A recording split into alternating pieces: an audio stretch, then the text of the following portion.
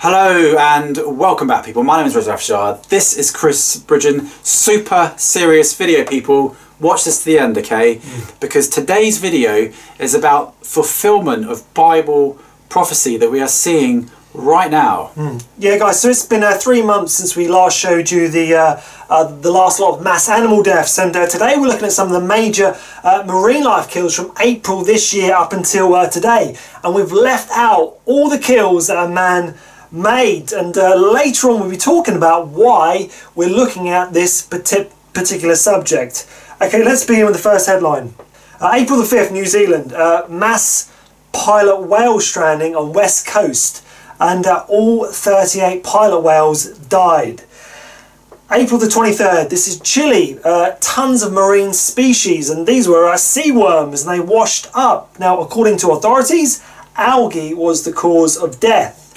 May the 6th, Malta, great jellyfish invasion in various seashores in Malta, and a maritime biologist said there are millions of jellyfish in seashores, and they most probably arrived earlier than usual and in larger quantities due to the drought and hot period in January.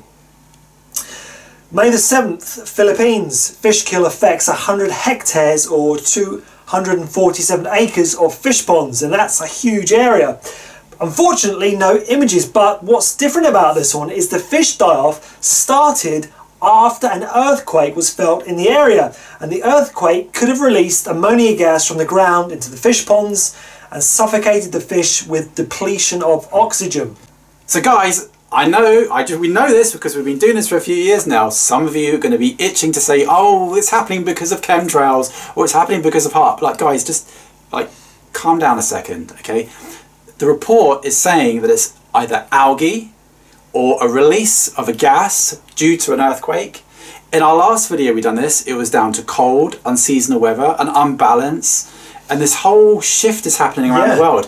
So people, again, we're not anti-conspiracy. Yes, there are chemtrails, but if you don't know that the chemtrail hasn't caused these specific events, then don't say it, because that's really misleading. It's anti-scripture as well, and it's anti what the facts are, because they're saying in these various headlines, which you'll see, it's due to the elements that are causing this, and you know, it's factual when it gets very cold or very hot, animals suffer and die because of that. So there's got to be a cause and effect of that. That's how life is. It's this imbalance going on that's causing this. So we're with you. We're on the same side, people. But as Chris goes through the headlines, listen to the reasons why these are happening. And we'll talk about the scripture afterwards as well. So we're not going to miss that bit out.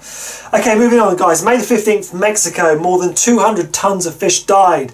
Drought has caused the death of species such as catfish, carp, tilapia in 5 lagoons. May the 26th, Vietnam, tons of fish die. The initial cause was due to erratic weather. Hot sun and long-lasting floods are detrimental to growth and reduce the ability of fish to resist and develop disease. May the 29th, Australia, 1.35 million fish deaths prompt call to empty waterway of farms. The deaths were mainly due to an outbreak of a virus. The virus can be exacerbated by stress caused by heat, low oxygen, and this summer we've seen some elevated temperatures and clearly some concerns about oxygen. May the 30th, Texas, heat and lack of oxygen suffocated thousands of fish at Houston Yacht Club. Take a look at the video. In this case, the shad found themselves with not enough oxygen. Yesterday it was a little bit stronger. If the fish keep popping up, it'll get really, really bad. Right now, this mess at the Houston Yacht Club seems straightforward. There's been other reported cases in our area. Same scenario, stagnant water and hot temperatures. And finally, June the 8th, Canada, algal bloom hits seafood farms in British Columbia, killing 250,000 salmon or 1,000 tons of fish. And guys, if you are new to these mass animal deaths, this is not some one-off event that's happened just this year. According to statistics from the WWF released in 2016, from 1970 to 2012, 36% of marine life is gone. Now guys, we know some of that's because of chemical spills, overfishing, but also there's the elements which also cause the death of marine life. And as you've just heard, We've covered some of those. So guys, this is very, very serious. Now, the reason why we're bringing this to your attention is because in Revelation chapter 8, verse 9, it says, "And the third part of the creatures which were in the sea and had life died." So there is a prophecy that speaks about in the future 1/3 of the sea will die. Now, we are not saying that this has happened, but we believe we are seeing the formation of this prophecy. We are building up to that. And all these deaths that are caused by the elements are warning signs from God that something really bad is going to happen in the future. And then it's consistent, month after month, year after year, yeah. And the scientific reports, which we completely lean on, we lean on the science to prove the scripture correct. And that's kind of worrying, really. And there is also a huge acceleration of extinction, and animals can't keep getting... You can only be extinct once. They don't come back. Yeah. So don't be given these patterns and cycles to us, because it doesn't make any sense. And in a couple of videos ago, we put up, Rez mentioned a chart from the 1950s which talks about the natural disasters that have occurred in the world from 1950 to 2012. There's been a massive acceleration. And we put up another chart besides that, and I was talking about the decline of religion in America from the 50s until the 2012, and it did the opposite. These natural disasters increased like that, but religion was like that. And guys, this is why these things are happening, we believe, because man is turning from God, and this is a cause and effect of warnings and judgments from God. And it is prophetic that God will... He will take 1/3 of the life. And if you're still umming and ahhing, if you're scoffing or you're not sure, well, the Bible's made a big shout, people. The Bible has forewarned thousands of years ago that there will be a decline in Christianity. There'll be a great falling away. It's happening. And it has also said there will be a decline in the sea creatures. And it's happening. And the instability. Yeah. And the wars that are going on. And the rumours of wars. And Israel is going to be surrounded by all nations. Could you imagine Israel being surrounded and there's a war going on? You know, it's pretty tense. But how big a shout is that? Test it. Look into it. And ultimately come to the Lord Jesus Christ. That's what it's about. Yeah, that's right. You know, these signs are really... is warning people to say, hey, you know, time is short for the coming of the Lord Jesus. He will come back as promised. And we need to get right. We need to get ready.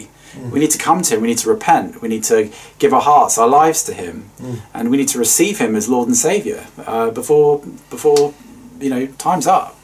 Okay, people, changing gears. Please keep watching, okay? Because this is my favourite part of the video. This is the mission work that you guys have been funding. You're funding teams and teams of pastors and evangelists to go out in Pakistan to give out Bibles and to visit the sick and to visit the people that are hungry for the Word of God. And it's incredible what you guys are doing. Take a look. And we are here to distribute the Bibles in remote areas where the Bibles are so necessary here. And we'd like to share about this area, surroundings here. You can look around this. This is the outside of the city, and quite after a few hours we will distribute the Bibles here. Please keep in prayer so that we can reach such areas more and more. Thank you very much, brothers and sisters.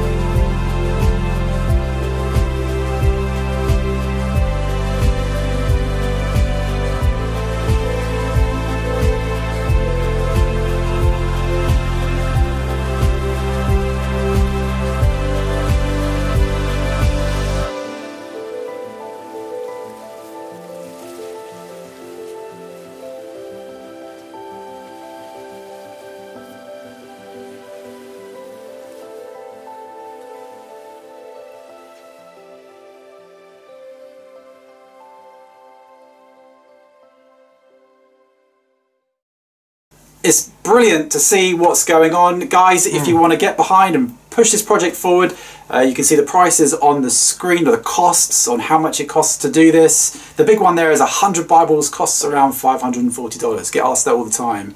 So if you want to help, you can see the instructions now. Okay, great. Yeah, excellent. Well, thank you all so much for your support, guys. It's been fantastic. It's ongoing, and we really, really appreciate you, and more than you probably realise. So, yeah, just thank you. Thank you so much. Big thumbs up, yeah. Just one thing that's been on our heart. We're going to mention this in the future as well. We really do want to push now towards the 1 million subscribers. So if you can subscribe to the channel, if you do want to support us, you can simply do that by pushing that subscribe button. And we're doing this because it will grow the mission, and it is not from us. We really want to grow. So just subscribe to the channel. If you want any prayers, put them in the comment section below. We read every single comment. So please do reach out to us. We love you guys, and we see you soon.